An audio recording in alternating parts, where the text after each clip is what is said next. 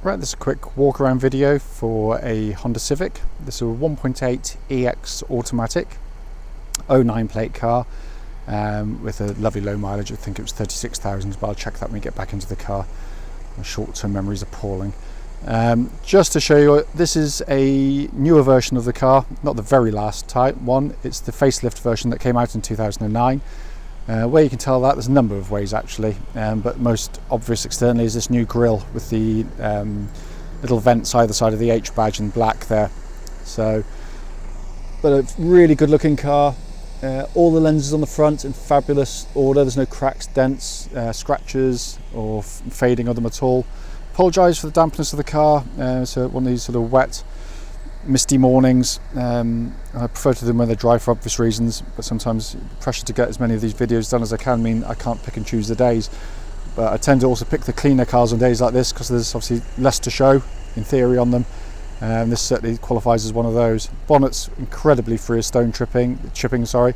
I'm sure if you get a microscope out, you'll see the odd one or two there. Front offside wing, unmarked.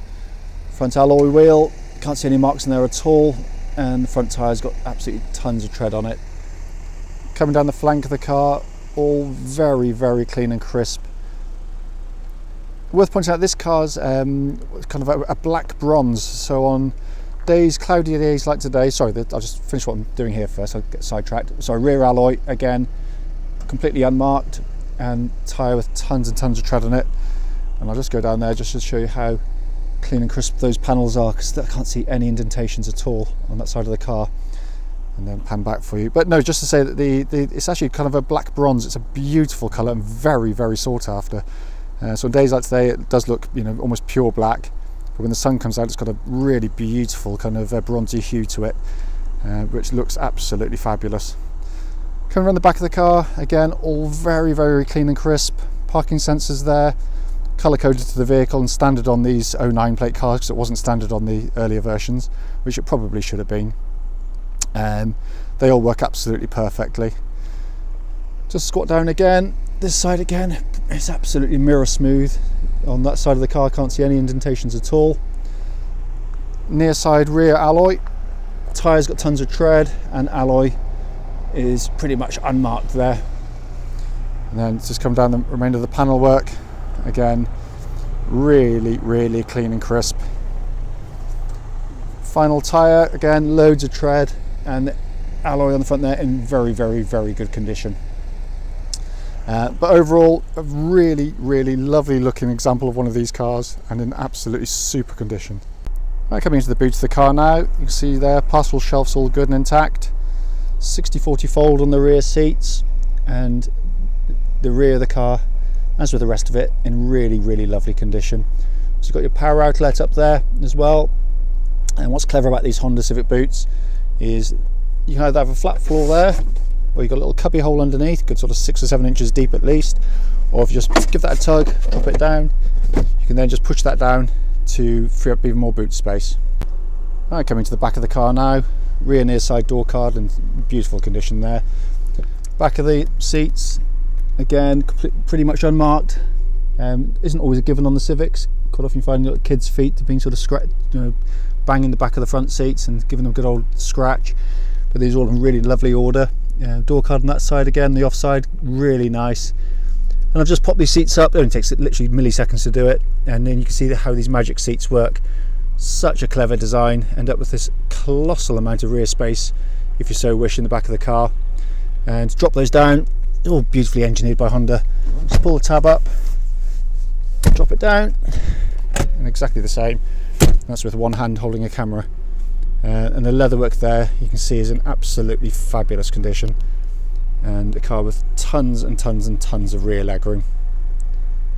So coming to the front of the car now, driver's door card, all in lovely condition again.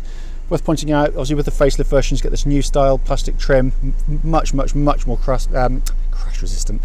scratch resistant than the previous painted silver areas. It's got a full set of Honda mats in the car. Sill area all really good. Driver's seat, as you'd expect with such a low mileage. Bolsters, everything about it absolutely, you know, pretty much like new in all honesty. And then across the passenger side, Passenger seat, again, in equally good condition. Just to look up here, and we've got this lovely panoramic roof. So on days like today, glamourable days, you might have it open to brighten up the interior. On raging hot summer's days, they'll be back again soon. You can close it over, the press of a button, or press it open again there. Alright, so inside the car now, just to show you the passenger door card on the near side of the vehicle again, just looks like brand new on there, can't see any marks at all. Just to quickly show you, full owner's manual pack for the car and the lock and wheel nut key, obviously very important. The dashboard itself, wonderful design and an absolutely beautiful condition. Again, just to point out that on these facelift versions, this area here is now not shiny plastic, it's textured, so again much more resistant to scratching. Full automatic gearbox on this car, not the I-shift version of the earlier models either. And then down here, centre console area, again beautiful condition. Heated seat buttons, all work absolutely perfectly. I check those and I do it on the following road test as well. Coming across, multifunction steering wheel, again in wonderful condition. There's no sort of damage to the leather parts, all the painted area is all really good and in good, excellent condition. Controls for climate control, pixelation up there on the radio and ventilation system readout, perfect. And then my favourite part of the dashboard, this two-tier design, which I'll say more about in the road test that follows. Just to go in there, hopefully you can see that, 36,714 miles on the car. As you can see, engine's running, there's no warning lights on this vehicle whatsoever. And then down here, controls for obviously electric windows, electric wing mirrors, all work absolutely beautifully. Obviously you've got power folding mirrors, just to show you quickly, they all work exactly as they should, which clearly you'd expect, but always nice to see. So finally, just under the engine bay now, really nicely presented engine bay, absolutely fabulous engines, incredibly strong and durable, but Honda lay these things out really nicely. Worth pointing out, the engines sound infinitely noisier on video than they do in reality. It's just the microphone picks up every kind of little sound. Chain driven engine, no cam belts on them, and they go on for hundreds and hundreds of thousands of miles with just normal regular servicing. It's a wonderful, wonderful unit. Hopefully what will follow in a few seconds now will be a brief road test of this very car. Right, this is the road test for a Honda Civic. This is a 1.8 EX automatic. Car's registered PJ09WZZ. Mileage at the start of this brief road test is just 36,707 miles. And the reason we basically do the road tests is we're now selling to much further afield with customers from all over Europe and obviously the whole of the UK as well. As a company, we feel it's right that customers get to see our cars in operation and the very car you're looking to come and see, with an extensive video of the car. That way, if there's any issues on the car, we can be honest enough to tell you about them, and we will. And they're also done on the same roads locally as you'll be doing road tests yourself, so hopefully it should be representative of what you will feel yourself when you come and drive the car. Starting with the engine of the car, obviously a very, very low mileage and beautifully looked after car, so it comes as no surprise. It starts absolutely first press of the button, settles to a very quiet, very even idle. Engine's a beautiful unit, they always have been. Worth pointing out that obviously Honda VTEC engines of this type of generation don't use cam belts, use cam chains, so there's no scheduled change for that to be done. So obviously you save a huge amount on those frustrating cam belt changes that seem to come around far too often, and I don't particularly like engines running with they're joined by a piece of rubber joining the top and the bottom of them. Seems an accident waiting to happen. But this unit, there's no warning lights on the car, pulls absolutely beautifully, very well suited to the gearbox. It's got more low down grunt than you'd give credit to for a Honda VTEC engine, and they pull very nicely from low revs. As I'm sat here now, so the revs are absolutely stationary. While I'm here as well, just pop it into neutral, back into drive. There's no change in note on there, and into reverse. The reason I do that is I do it on all automatics. Don't really need to on the Hondas, but it's worth checking just in case. If there's any delays or big clunks going into gear, then it can be a sign of internal transmission wear. Not that really have an issue with the Honda Auto boxes. They are absolutely tough as old boots. You know, clearly Hondas are designed primarily for the American and Japanese markets, which are automatic obsessed. So you've got to build a good one for it to be considered over there, and this certainly is that. Because the gearbox itself changes. I'll wait for it to change. It just can't feel it. It's just a beautiful, beautiful gear change. Worth pointing out, this is the facelift model, so now has a full automatic gearbox. You know, I personally loved the I-shift gearboxes, but a lot of customers didn't. They found them quite kind of a little bit jerky, you know, because they weren't really told how to operate them properly. You know, but as I said, me being a fan's one thing, but when you drive one of these with these full autos, it's a lovely combination. You know, very, very fuel efficient engines anyway, so you know, getting sort of high 30s, 40s a gallon is actually very, very easy indeed, certainly on a run. But the purpose of this test drive is just to show the car in operation and to sort of feedback anything I need to. I can't feel anywhere or anything to report on the gearbox or engine. No warning lights on the dashboard at all relating to anything on the car. So all's in very, very fine fettle. Driving along, track's absolutely bullet straight. There's no vibrations coming back through the steering wheel of the car. It's a wonderful, wonderful power steering setup and chassis, but more of that later in the video. But just to report that steering's nowhere, absolutely zero, that I can feel through the steering of the car. Likewise, suspension of the vehicle, you can hear it going over the bumps, which you should, but what I don't get is any of these kind of secondary kind of noises or resonances or clatterings, and that can be usually things like the little anti-roll bar links, little drop links, and the suspension struts have a little bit of chatter to them over years and wear. Given such a low mileage, I wouldn't expect it, but if it had done it all around town, it may well have managed to wear through a couple of those. But it's incredibly tight and taut, and there's no detectable wear in the steering or suspension of the car at all. Also, driving at the legal limit now, all very, very quiet and hushed in here.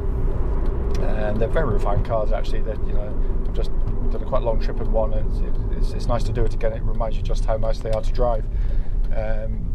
But what I'm really looking out for again on a test drive is if there's a poorly fitted windscreen or sunroof, or someone's damaged a seal on one of the doors getting in and out, then you can end up with a little bit of kind of wind hiss or rustle, and that can be hugely irritating. But it's none of that at all in the car. I'm just going to turn left up what is a notoriously bumpy road. I'm just going to put my foot down quite hard and then give the brakes a bit of a jab.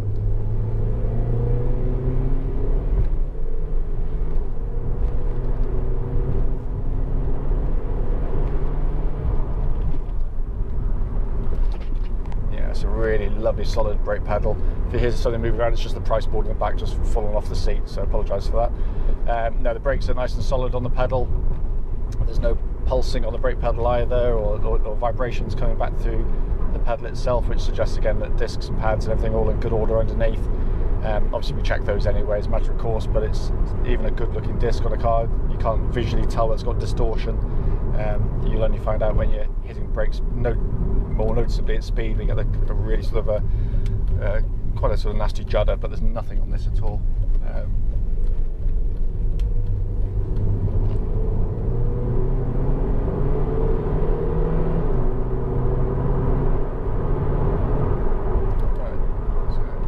Check the cruise control function, and that's working exactly as it should, so that's all fine. They always do, but it's just worth checking on the videos. Looking inside the car, I mean, I absolutely adore this dashboard. I think it's an absolute work of art. This one is in absolutely stunning condition. I can't see any wear on it at all. I'm looking for any sort of marks or skags that would, but there's none. It's just a wonderful place to sit. This is, again, being a facelift version, you can tell because the plastics around the gear lever here and on the door pockets and around the electric window switches of this kind of more tungsten-y looking colour.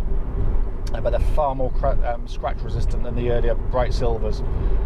Also around here, this it's like a plastic kind of carbon fibre-esque look to it. That used to be shiny black plastic, which looked lovely, but you know, imagine got fingernails and, you know, grubby fingers. It could look marked quite easily, like a, you know, cover of an iPhone or something. But it's all in beautiful condition. Air conditioning pumps out absolutely ice cold air. The seats heat up beautifully with the heated seat switches. They all work perfectly. But every control has just a beautiful actuation to it. It's just so nice and easy to use.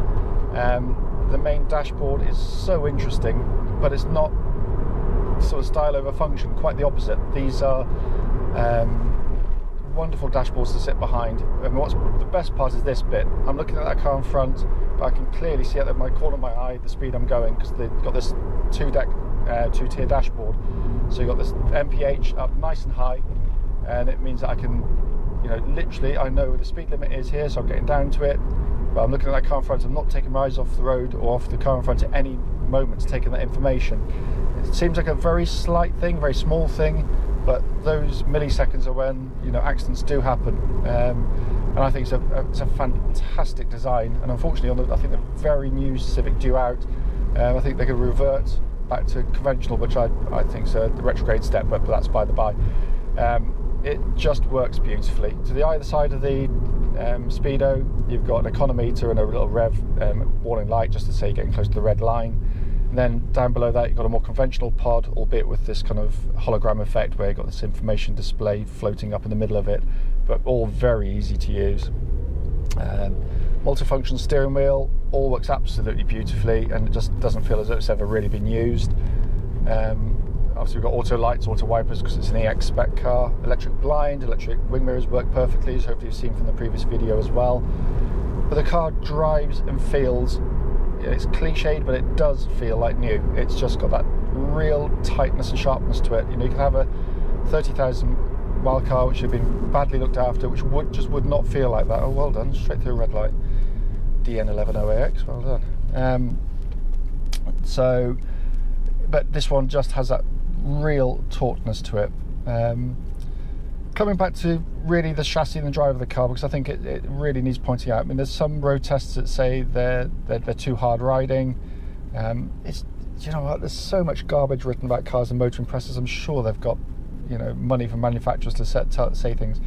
Comfort's relative, and it really is. I think this is one of the most comfortable cars you'll ever drive, because if you're just going in a straight line, then yes, a lovely soft riding car is fantastic. If, however, like most people, you're going to have to negotiate roundabouts, tight turns, B roads, A roads, a mix of roads, this is where these cars are brilliant. You've got incredibly quick steering, but unlike some cars, and I'm thinking kind of Alphas of the past, where it'd be quick but with a soft chassis, that's not a good combination. This has got, as soon as you turn the steering wheel of the car, the chassis responds to it beautifully, and you've got a very flat cornering stance. Now hopefully I've got quite a bit of road in front of me with two very challenging corners, and this car absolutely eats them up. Now if this was softly sprung, it would immediately keel over. But if I turn the wheel literally just a fraction and hold it on that line, its composure and its lack of movement is astonishing. And then this one is a horrible adverse camber which catches virtually every car out. So let it go in, turn the wheel, and nothing. It's just brilliant. So comfort, yeah, it's over some potholes and over some ridges it's going to be harder than most, but not uncomfortable.